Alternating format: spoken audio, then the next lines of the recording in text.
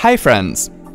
If you are an owner of a Google site, you can change the site's layout as per your liking. Do you want to edit your Google site's sidebar navigation menu? Let's go ahead and see how you can configure the sidebar navigation menu of your Google site on your Windows 7 PC. Open a web browser. Type sites.google.com in the address bar and then press the Enter key. Now log in to your Google account. Click on the desired site on which you want to edit the sidebar navigation menu. In the left side, you'll see the sidebar navigation menu. Click on the gear icon at the top right corner and then click on Edit Site Layout. In the sidebar navigation menu, click anywhere in it to edit it. Deselect the checkbox next to the Automatically Organize My Navigation option. Now you'll see that the Select Pages to Display section is blank. To add pages to it, just click on the Add Page link.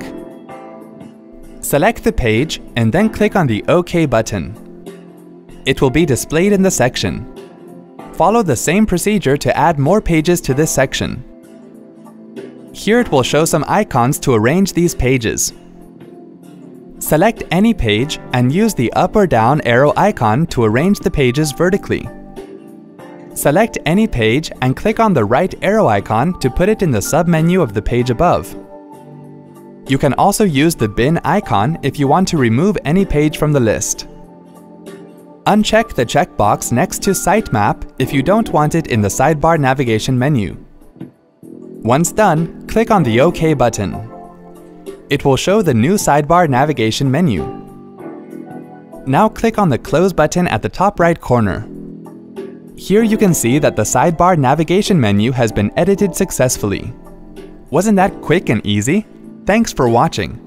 For more details, click on the eye icon on the top right of the video. Check out our iYogi channel for self-help videos on Windows, Mac, smartphones, security, social media, and much more. Have something to ask or share? Pen it down in the comments.